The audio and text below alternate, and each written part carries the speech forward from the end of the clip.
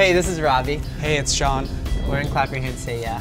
We're on Google Music Magnifier.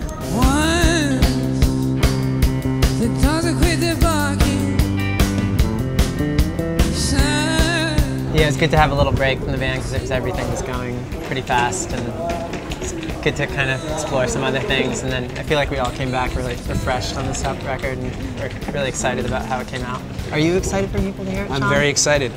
When we formed the band, we decided that we were going to blow up on the internet.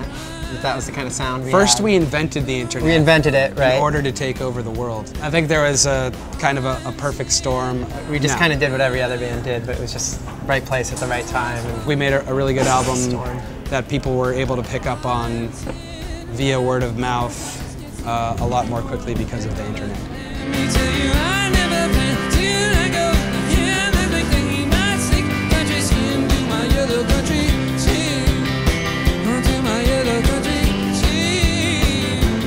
We've tried to not kill ourselves on every aspect of being indie. The most independent part of it is that there are roles that traditionally record labels would take that, like, for example, Robbie is doing a lot of the artwork and design for the, all the different releases that we have.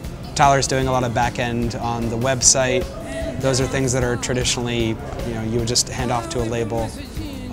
But also we do have management, and management does a lot for us, so it's sort of a hybrid in a way.